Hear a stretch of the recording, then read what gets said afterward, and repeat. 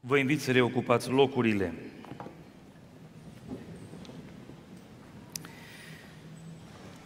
Iubiți oameni al lui Dumnezeu, vă binecuvântez în numele Domnului Iisus în această seară și mă bucur că putem fi împreună la această frumoasă părtășie.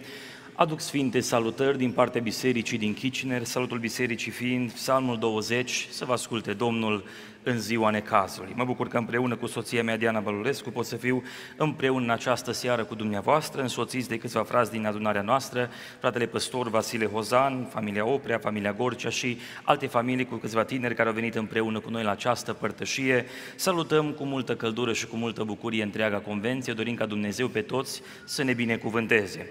Avem și noi un cuvânt de mulțumire familiei Costea, fratelui Elian, sorei Felicia pentru organizarea frumoasă, Bisericii Filadelfia, bordului de conducere. Vă mulțumim pentru ce ați făcut pentru noi și modalitatea în care ne-ați primit la această frumoasă părtășie. Dumnezeu să vă binecuvânteze cu har și cu ajutor în tot ceea ce aveți nevoie. Din partea fraților păstori din Canada am fost însărcinat să aduc un salut. Fratele păstor Iosif Feher de la Montreal m-a rugat să salut convenția, precum și fratele păstor Gheorghe Diaconescu de la Windsor, care m-a rugat să vă salut cu har și pace din partea lui. Dumnezeu să lase binecuvântare peste fiecare dintre noi. What would Jesus do? It is a phrase that was coined by Charles Sheldon in his book in 1896. And this phrase became adapted to be put on bracelets that young people love to wear and demonstrate as a proof of their Christianity, expressing what would Jesus do in critical moments of life when we have questions, difficulties, and situations that can arise. For example, when you're driving down the road, someone cuts you off, you want to open the window and wave to them in a very impolite manner. As soon as you're about to take your hand out the window, you see WWJD and you think, well, maybe it's not the best thing to do. Or suppose you're at school and you're about to write an exam, and as you didn't study well enough because you went to church or other excuses you would have had, you're about to peek over your shoulder and see what your neighbor's writing, and as you're putting your hand back to write, you see WWJD, and maybe it's not right to really cheat and copy from other people. What would Jesus do is supposed to imply the idea of this moral code that we should abide by. But the reality, my friends, is that though many people will not accept Christ as their Savior or His deity, many will acclaim that Jesus Christ was a just, good, and moral man that did good to those around him. He had an impact in the community, society that he lived in. Of course, therefore, what would Jesus do should be important to us and to our lives. If we want to talk about impact nowadays, my friends, I would like to argue that the world does not need more copies of comedians, for example. The world has enough comedians to make people laugh. Someone like Robin Williams, who was passed some time ago, was able to make comedy with a pencil and a scarf for 1 hour long. Despite those facts, he passed away. Now, those of us who try to bring our Romanianisms and our Sarmal into the jokes, I don't think we would have any edge on top of him. The world does not need more copies of comedians. The world does not need more copies of intellectuals. In Canada, we have Dr. Jordan Peterson, a famous psychologist, who in a debate with a leftist was being told, "You are just a mean, mad white man."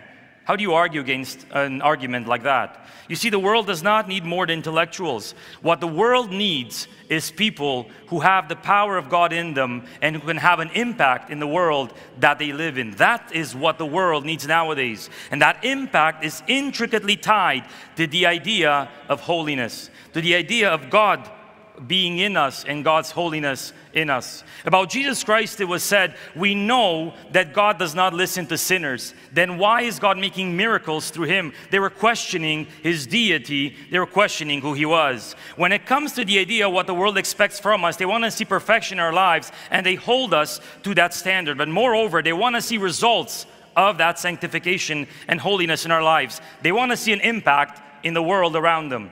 Allow me to give you an example of how impact looks like. Earlier this year, a young mother in our church gave birth. And after she gave birth, a little while later, she started having serious pains. She went to the hospital and was found that she had stones in her gallbladder. It was causing intense pain every single night for 1 month long. She couldn't eat, she couldn't drink, she couldn't sleep properly. In the last 2 weeks before she requested prayer, every single night consistently for 3 hours, she was suffering. After these 2 weeks of intense pain, she decided to make a call and said, I want you to guys to come pray for us. I want you to pray for me, and I believe that God can make a miracle. And we went to pray with the pastoral council. We anointed her with oil and we prayed. We can't do anything more than just that, but we invoked the power of God who is able to do more things than we can ask for. But you see, this relationship of God working is intricately tied to the idea of holiness. This is why in James 5:16 it says, the effective prayer, fervent prayer of a righteous man avails much. God can change when we pray, and when that prayer is bound in a life lived in Christ, God will make miracles. After that prayer that night, the next day she called us and said, since the prayer, I've had no more pain. 1 day, 2 days, 3 days, 2 weeks passed by, 6 weeks passed by, no more pain at all. I can eat, I can sleep, no pain. But the most important thing was that when she went to the hospital sometime later to be checked, and I might add, before we prayed, she was told that there's nothing that the medics can do. The only thing that will solve her issue is to remove the gallbladder in surgery. And they said, unfortunately, we're backlogged, so surgery is going to be some months out. Medication wasn't working, nothing else was working. After this prayer, no more pain. She goes to the hospital, gets checked, and they say, in the ultrasound we did, we cannot find the stones in the gallbladder. And this is a difficult issue for us because 1, these things cannot be eliminated, and 2, they do not just dissolve. What happened here? And what happened there, my friends, was God miraculously intervened. This is the power of God to heal, to save, to change. This is the God that we serve, and I say praise be His name. But this work that God does is intricately tied to the idea of holiness. And God expects this holiness to flow through our lives. If you want, holiness is God's standard. Righteousness is holiness lived out in our lives. This is why the powerful prayer of a righteous man avails much, one who lives in holiness. The problem is that the version of holiness that you have might differ from the version of holiness I have. And in this very relative world we live in, we really do not know what these terms mean anymore. And for this reason, tonight's message is titled, Called to be Holy. My desire with this message is to explain 3 things. That the call to be holy begins with a changed identity. Number 2, that the call to be holy forms a call according to an appropriate model. And number 3, that the call to be holy must permeate every fiber of our lives. So let's begin. The call to be holy, my friends, begins with a changed identity. Verse 14 says as follows, as obedient children, not conforming yourselves to the former lusts, as in your ignorance. Observe 2 things. Before we are saved, 2 elements are present. 1, there's living in ignorance, and number 2, there's living in lusts. Ignorance means willful blindness. We know that God expects something of us, but we do not want to see it. So we shut our eyes and keep them closed. That's willful ignorance. I do not want to do what God wants me to do. But simultaneously with this ignorance that the world is in, is also living in lusts. This is what the devil entices people with. This is what the devil binds people with and draws people in with. And with these lusts, he pulls their lives in every direction that he wants. Fundamentally, the same temptation reapplies. Be your own God. Do whatever you want. You do not want God to tell you what to do, but you can do whatever you want to do. And this is the state of life before we are saved by God. As we come to Christ and are regenerated, we are born again, we have our status changed, and from strangers to God, we become children of God. This is why it says, as obedient children. And this child-parent relationship implies the idea that we are supposed to belong to God as a father. Allow me to make a statement tonight, my friends. If you see your Christian life as strictly being a burden of rules and regulations, then chances are that 1, you are not a child of God, and number 2, you have not yet matured spiritually. And this is why I have 9 children by the grace of God with my wife. My 9 children do not find our house rules weird because they are our house rules. But if they go to someone else's house, they find those rules very weird. In our home, we don't do it this way because you're not in your home. But when they're in my home, they fit in perfectly because they're my children. They abide by these rules, and that identity is rooted in them. Similarly, as children of God, that identity must be placed within our hearts. More so, when they are immature, we bind them with rules and regulations. And for this reason, when someone is very young, we say, don't play with knives, don't play with fire, don't play in the road, because these are dangerous activities. What should we do? Wait for them to grow up. And as they grow up, we no longer tell them to do these things because they're implicit in their life. We know not to play with knives. We know not to play with fire. We use them appropriately. Why? We have matured. Unless your life has reached this level of maturity in being a child of God, you will always see your Christian life as a burden of rules and regulations. When it comes to the idea of the qualifier of this identity, the word is obedience, as obedient children. And the idea of obedience means a framework through which we can see God and reflect on God's desires. Watch how this is identified in 1 Peter 1 verse 2.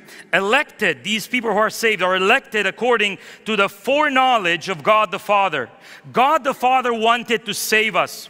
In His foreknowledge, foreknowing what would happen in those who would believe in Christ, He chose us to be saved. In Christ, those who would respond affirmatively to that call of faith would be saved. Not predetermination, foreknowledge of God, explicitly stated in the Scriptures. Also, in the sanctification of the Spirit, meaning the agent that consistently changes my life inwardly is the power of the Holy Spirit.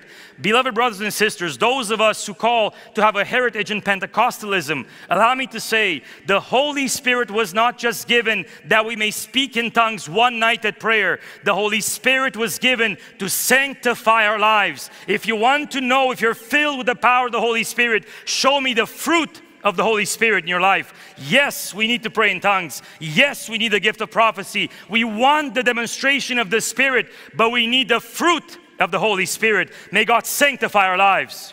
And moreover, my friends, we are called unto obedience and the sprinkling of the blood of Jesus Christ. This is the root relationship. As we become His children, we must obey God, who is our Father.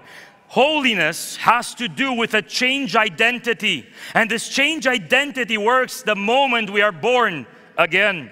The call to be holy must begin with a changed identity. But it must also form according to an appropriate model. Number two, it must form according to an appropriate model. Watch this in verse 14 once again. As obedient children, not conforming yourselves to the former lusts as in your ignorance, but as He who called you is holy, you also be holy. You are called to be holy, my friends, according to the rules that God sets for you.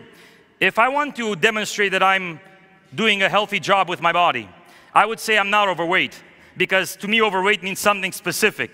However, if I go to the doctor using a specific scale and the measurements needed, they will tell me if I am overweight. It's an objective way of assessing. From my standpoint, I just love sugar. There's no sin in that. So on that basis, I'm not overweight. The doctor, however, is objectively looking at my statistics. This is what God wants for us when it comes to the idea of holiness. The form that we are supposed to conform to is a specific model, and that model is called Jesus Christ. When it comes back to being holy, I think I'm very holy. Compared to these nepokaites around me, I'm very holy. This is how we usually look at holiness. However, our standard of comparison is not us or those around us. Our standard of comparison is the Son of God, Jesus Christ. That's why you are called to be holy according to the one who is holy. And may God help us in this. If you want to know what sanctification and holiness meant in the life of Jesus Christ, look at the cost He was willing to pay. He was willing to go and obey the word of the Father up to the point of dying on the cross.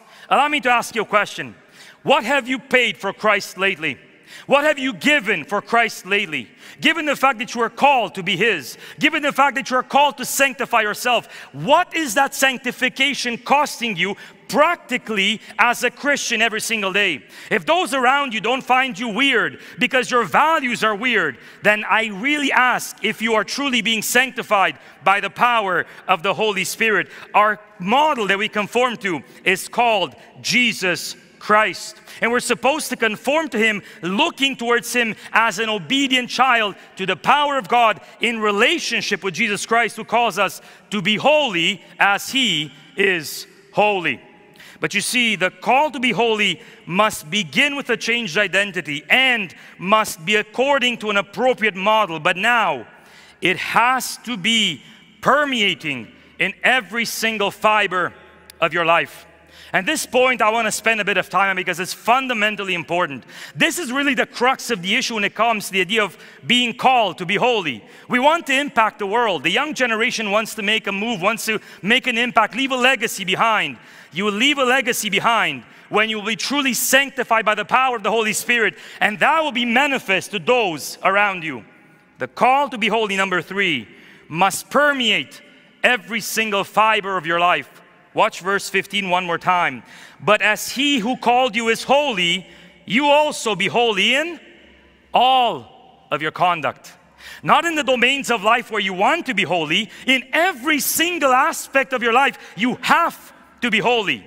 You see, when we come to God, we're willing to give Him everything, but those few things that are very important to us.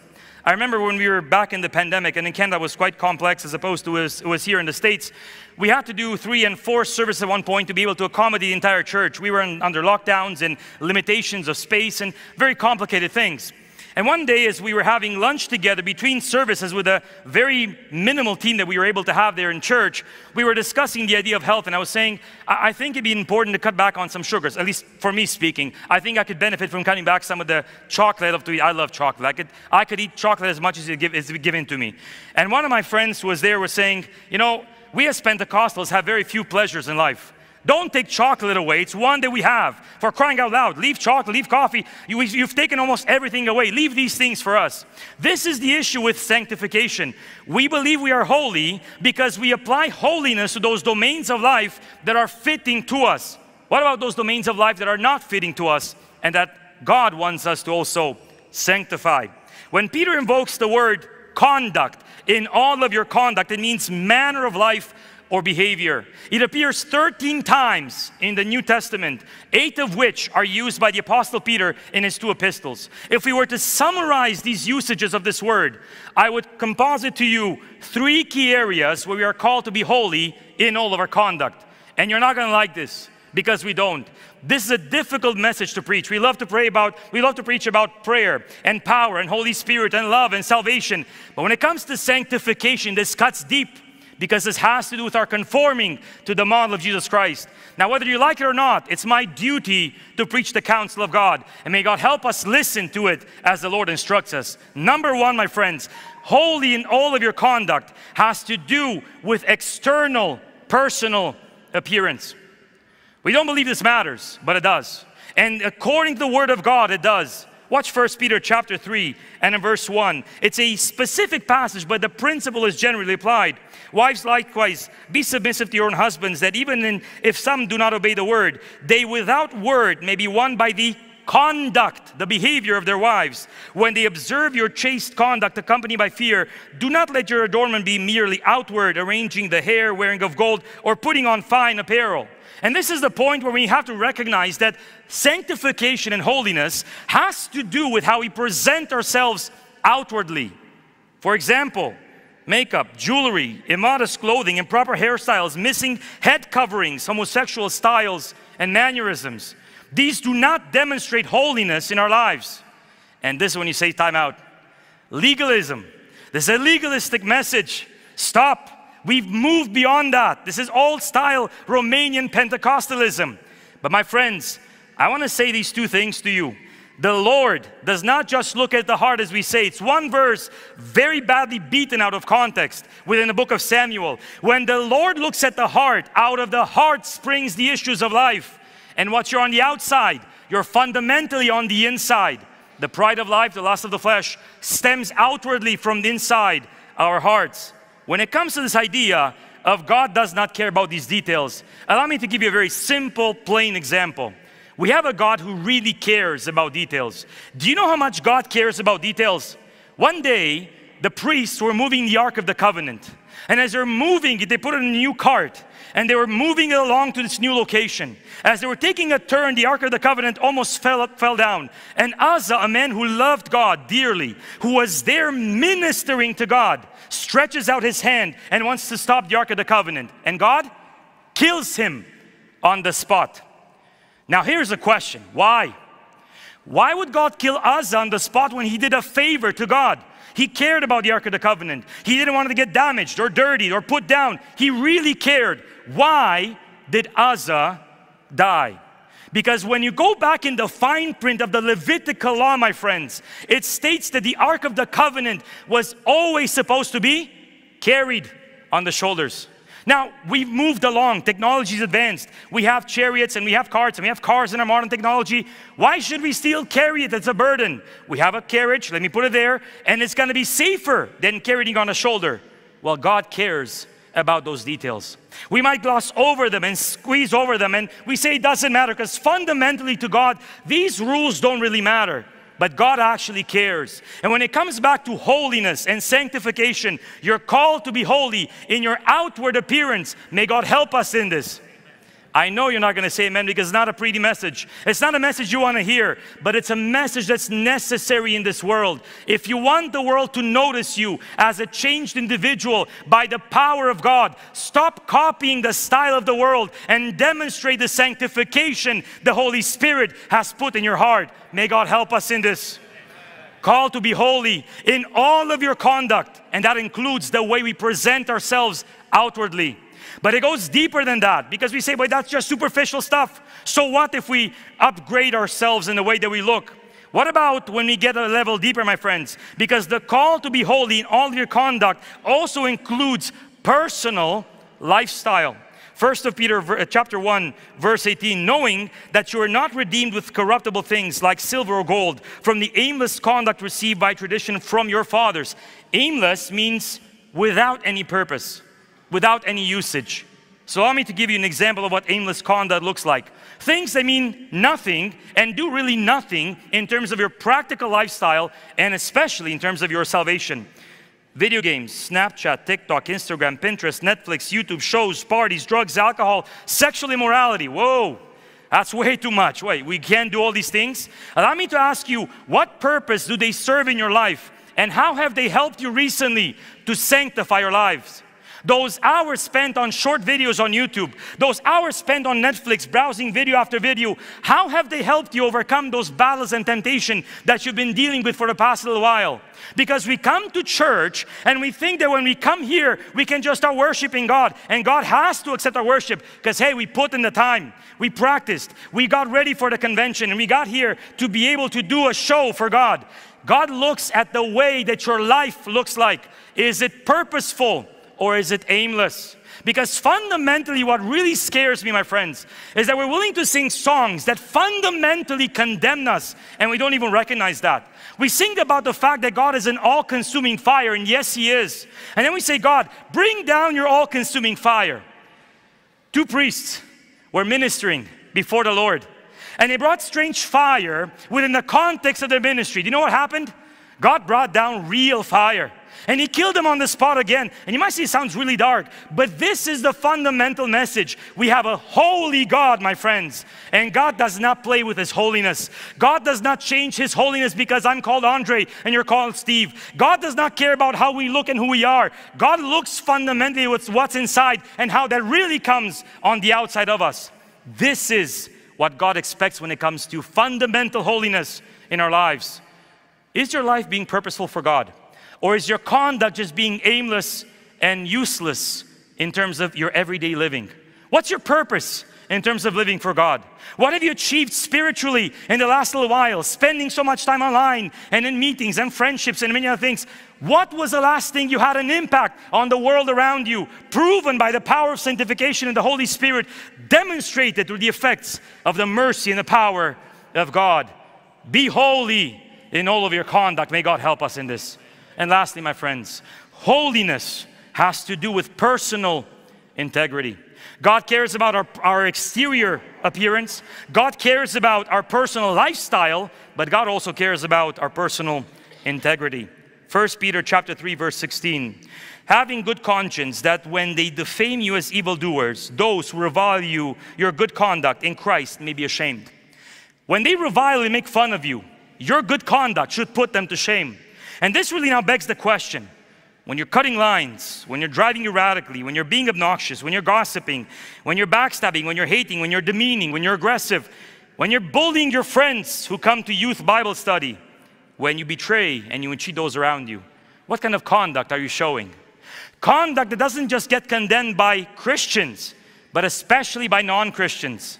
Lately, I've observed that you guys don't do what you preach. I don't need a Christ like that. I don't need a church like that. I'm scared of the way you guys are. And this proves that our testimony has been put down because of the conduct and the integrity that we demonstrate as Christians. My friends, the call to be holy is rooted in the identity, which means we were saved in Jesus Christ.